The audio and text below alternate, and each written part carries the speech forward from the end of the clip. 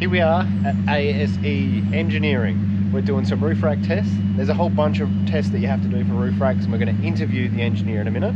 But I've come down for the fun part, and that's the destructive testing. We're going to put 120 kilos on this roof rack, accelerate it with that LS motor at the back here towards that wall until it smashes, and if the 120 kilos stays on the roof rack, we pass.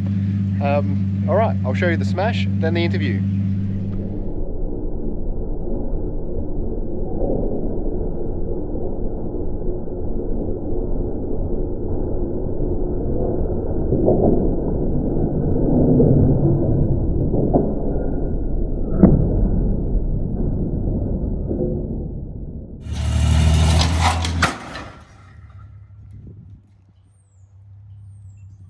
So that was the test.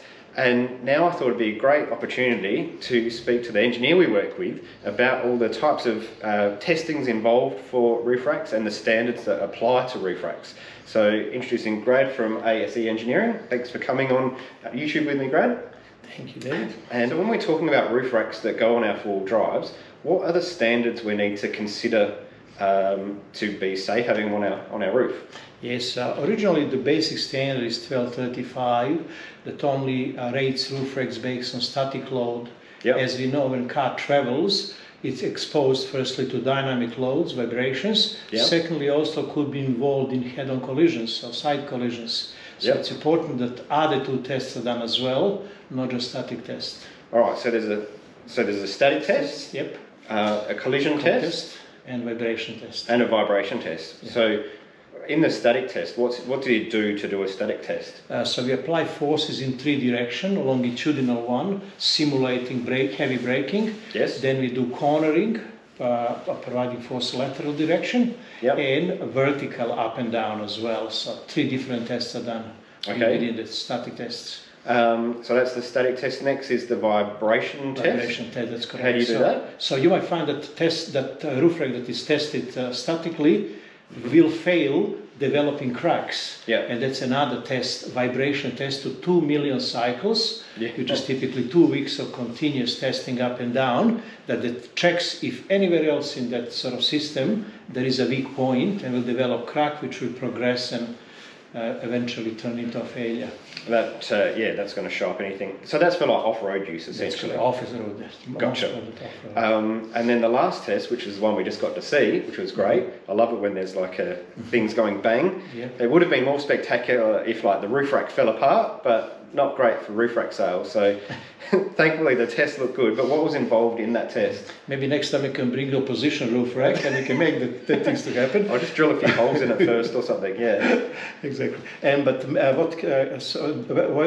it's done actually is very popular in Europe. Mm-hmm. In city conditions, in somebody slams brakes in front of you or turns in front of you, cars are involved in a large number of real car collisions. Yeah. And previous two tests, static and cyclic, they wouldn't detect how strong the roof rack is in collision condition. These city tests test exactly that. It's typically done at 48 kilometers per hour into a solid wall, which is equivalent to two vehicles traveling 48 kilometers per hour from opposite direction. Okay. And it's very important that there is no flying projectiles, because as we know, windscreen of cars are not particularly strong. And if you have some heavy load on the top of the roof rack and travels at 48 kilometers per hour and your car stops due to collision, if unrestrained or inappropriately restrained on the roof, that load will go forward and go to somebody's windscreen and can induce some severe injuries or even death. Yeah.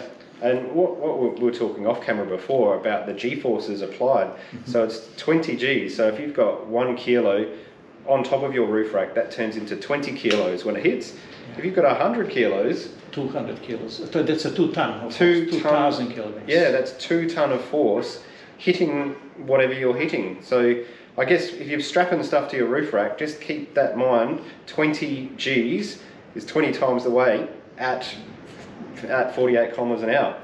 All right, so from me just observing it, nothing fell off, so that looked good.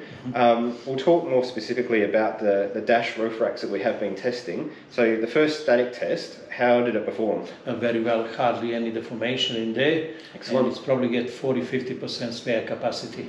Excellent. So the number, so we did it at 120 kilos? 120 kilograms capacity. All right, so this doesn't mean you can put 120 kilos on your roof rack though. I just want to clear that up. The roof limit of the Y62 Patrol is 100 kilos and the roof rack weighs 38 kilograms. So 62 is the number, ironically, that you can put on a Y62 dash roof rack. For the vibration test that we did, am I right in saying that was also done at 120 kilos? Yeah, that's correct, 120 kilograms at 2 million cycles. Yes. So is it fair to say then, even in off-road conditions, this would be rated at, you know, you could put 62 kilos of luggage on the roof? Safely, correct, yes. So there is no penalty for off-road for the dash roof rack. Fantastic. And when we did our city test and hit the wall at 48 kilometers an hour, what weight was on top of there as well? Also 120 kilograms. Okay. In total, times 20 then load, total load.